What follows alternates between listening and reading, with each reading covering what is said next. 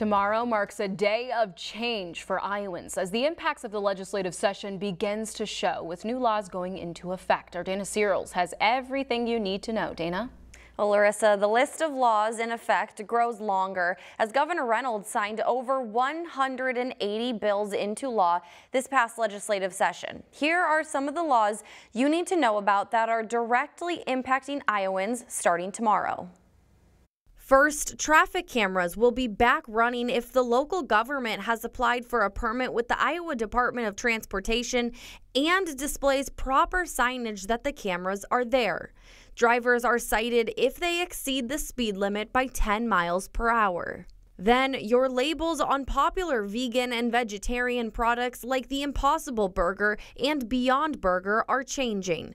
Lab-grown and plant-based meat and egg products sold in stores must have labels using words like fake, lab-grown, or meatless. Teenagers 14 and a half years old are allowed to drive to work or school up to 25 miles away. Teens need an instruction permit for 6 months and to show proof of education enrollment. Businesses that sell consumable hemp products face new limits. One business in Indianola told Local 5 these limits make about 80% of its store illegal. Finally, oversight of area education agencies, the highly debated legislation shifts over to the Department of Education. Also in that law, teachers' salaries will increase to a mandatory minimum of $47,500.